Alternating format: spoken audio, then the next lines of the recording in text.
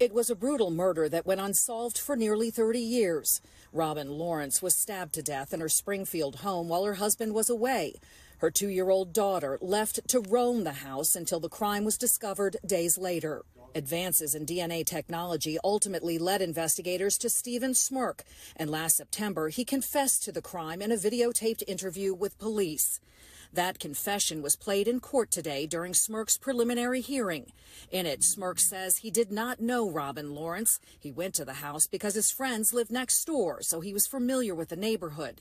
He tells the detective, "I knew I was going to kill somebody. I did not know who I was going to kill." When the detective continued to question Smirk, he says, "You guys know what I did. I know what I did. I cut her up pretty good." But the defense says the confession doesn't match up with the actual details of the crime. Investigators found an open window on the back of the house with a cut screen. But in the confession, Smirk says he entered and exited through the sliding glass door. There was a telephone found in the bedroom where Lawrence was killed. The cord had been cut.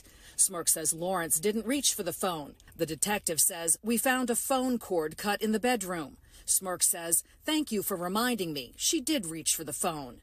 The autopsy report says Lawrence was stabbed dozens of times, but in the confession, Smirk only gives details about 2 wounds. DNA was found at the crime scene, and advances in technology helped track Smirk down in New York State. He voluntarily gave police a DNA sample and confessed to the crime.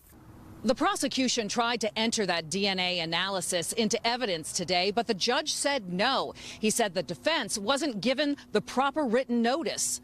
The judge did find, however, that there was enough evidence to move the case forward to the next stage, and Stephen Smirk is due back in court April 18th. Megan McGrath, News 4.